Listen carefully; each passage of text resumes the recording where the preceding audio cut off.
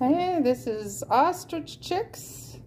They were all hatched 24 to 48 hours ago. They've come out of the hatcher and they're now in what I use as a brooder.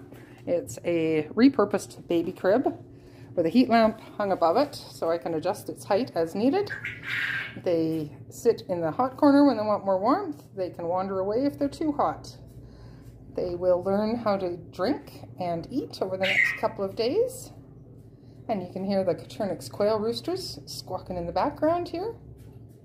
These little guys are snuggly and friendly and so cute at this age.